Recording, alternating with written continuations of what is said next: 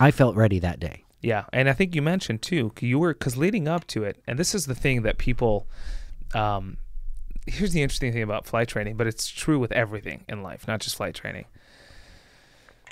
If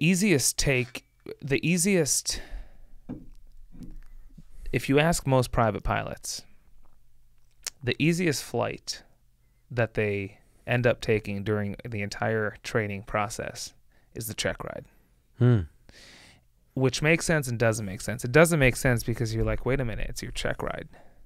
But it also makes sense because that's the point when you're the most ready. You have the most experience under your belt. Right. You've prepped for this day for a long time. But the biggest reason why it makes sense is because the flight that you show up with the most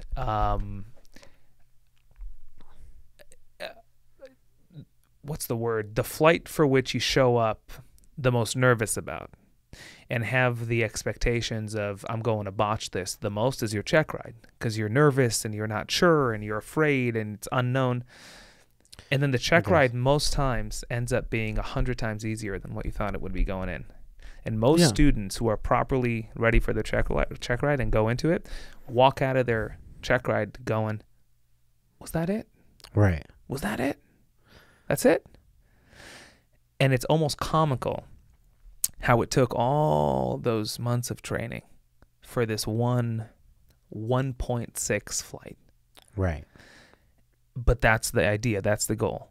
If you walk out of your check ride and think to yourself, was that it? Like, there's no way this is over. That's it? No more?